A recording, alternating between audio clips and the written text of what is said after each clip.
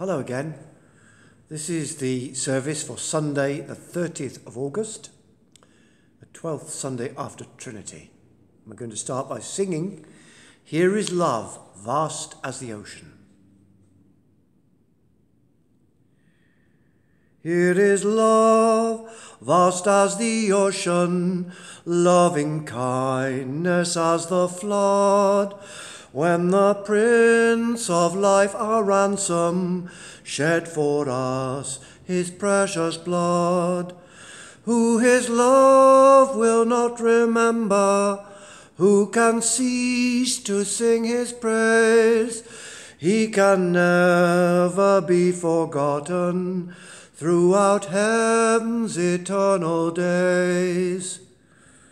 On the mount of crucifixion, fountains open deep and wide. Through the floodgates of God's mercy flowed a vast and gracious tide. Grace and love like mighty rivers poured incessant from above, and heaven's peace and perfect justice kissed a guilty world in love. The collect for today. Almighty and everlasting God, you are always more ready to hear than we to pray, and you give more than either we desire or deserve. Pour down upon us the abundance of your mercy, forgiving us those things of which our conscience is afraid, and giving us those good things which we are not worthy to ask, but through the merits and mediation of Jesus Christ, your Son, our Lord. Amen.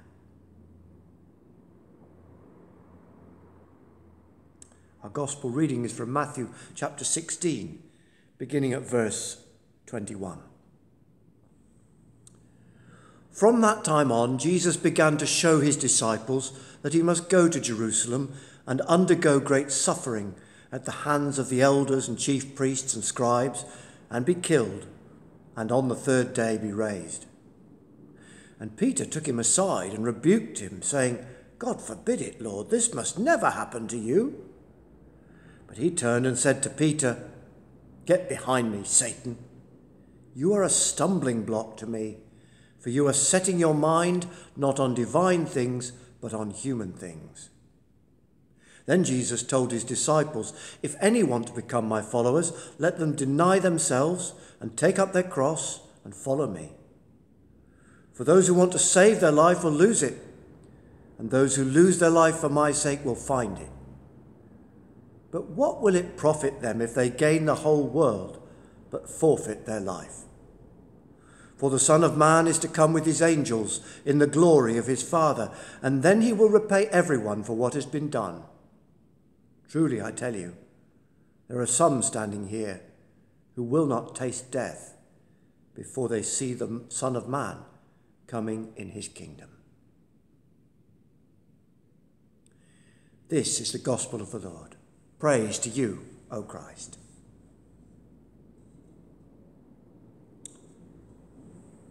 Previously, in Matthew chapter 16, Simon, son of Jonah, the most forward and impulsive of Jesus' disciples, has covered himself in glory by correctly describing Jesus as the Messiah, the Son of the living God.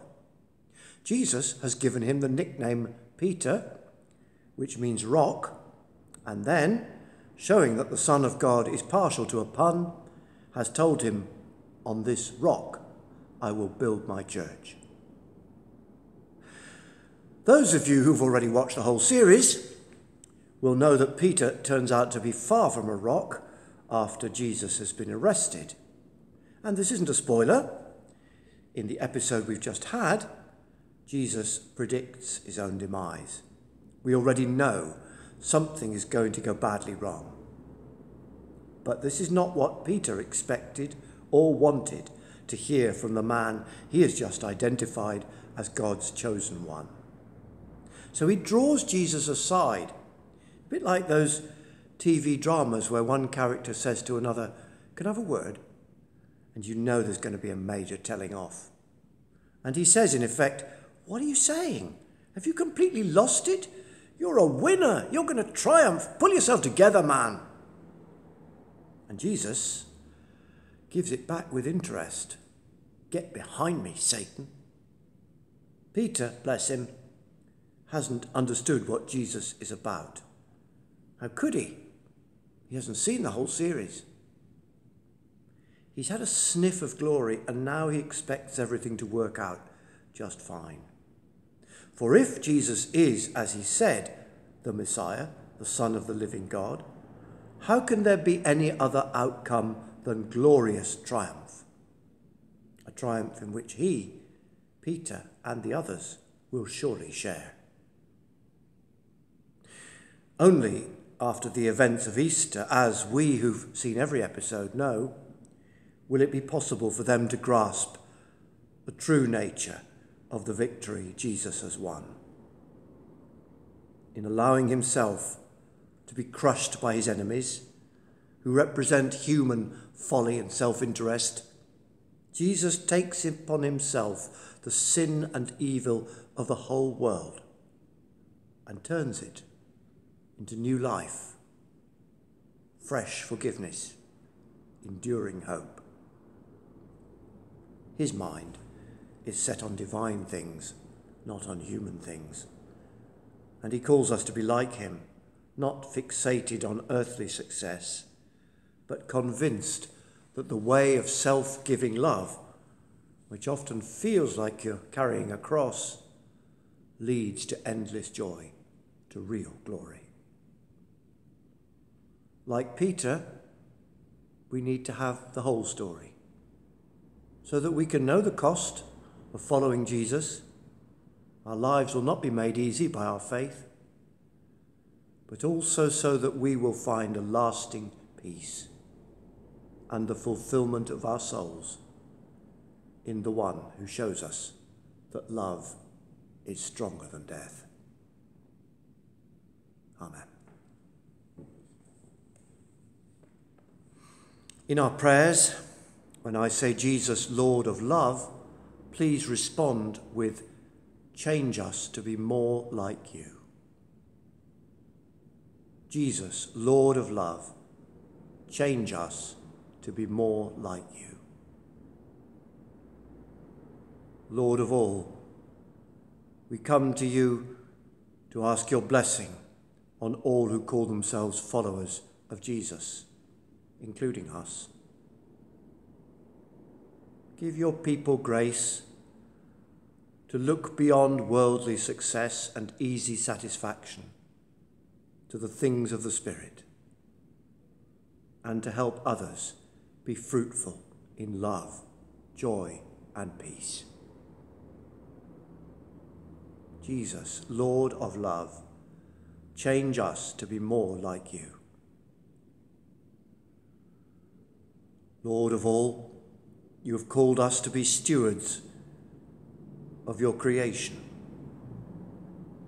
Forgive us our greed and wastefulness. Instill in us a deeper reverence for all your creatures. Fire us with determination to find sustainable ways of living and change the hearts of those in power away from profit and towards justice for all, especially the poor and the vulnerable. Jesus, Lord of love, change us to be more like you. Lord of all, you care for those who suffer. Pour out your healing grace upon the sick in body, mind, or spirit. Be close to those who are anxious, lonely, or depressed. And bless all who make it their business to care for those in need. Jesus, Lord of love, change us to be more like you. Lord of all, You give us confidence in life beyond death, your gift to us in Jesus Christ. Now bless all who mourn, especially the families of Deirdre Pillinger, Pat Turner and Barbara Benson, whom we remember now. Jesus, Lord of love, change us to be more like you. And now we join in the prayer that Jesus has given us, saying, Our Father, who art in heaven, hallowed be thy name. Thy kingdom come, thy will be done on earth as it is in heaven. Give us this day our daily bread, and forgive us our trespasses, as we forgive those who trespass against us. And lead us not into temptation, but deliver us from evil. For thine is the kingdom, the power, and the glory, for ever and ever. Amen.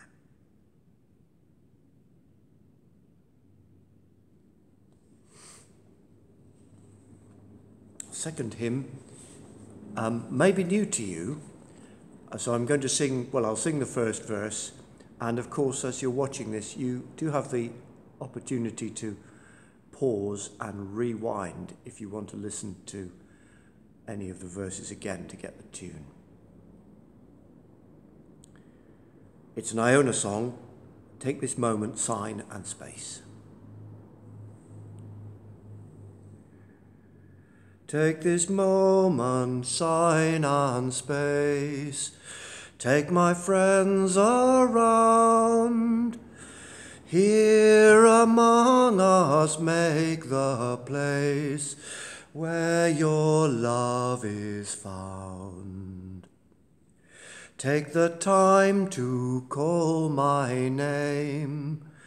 Take the time to mend who I am and what I've been, all I've failed to tend.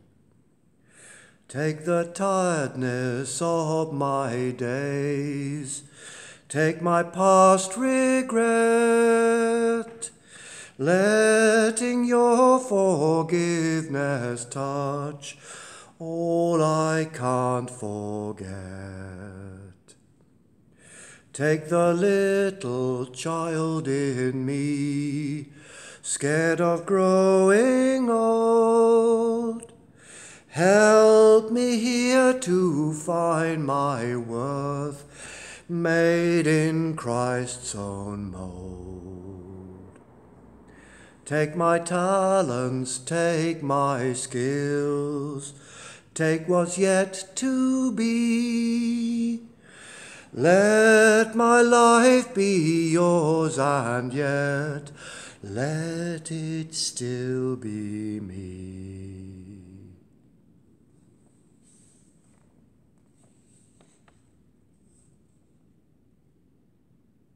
And those last two lines, for me, sum up the wonder of what God is able to do in our lives. We give our lives to him, and we find they're given back. We are still ourselves. We haven't been taken over and made into someone completely different. God is able to use us exactly as we are. We are still ourselves, and his Spirit is in us. A blessing. The God of hope fill you with all joy and peace in believing, so that you may overflow with hope, and the blessing of God Almighty, the Father, the Son, and the Holy Spirit, be upon each one of you and all those you love, this day and forever. Amen. Goodbye. Go well.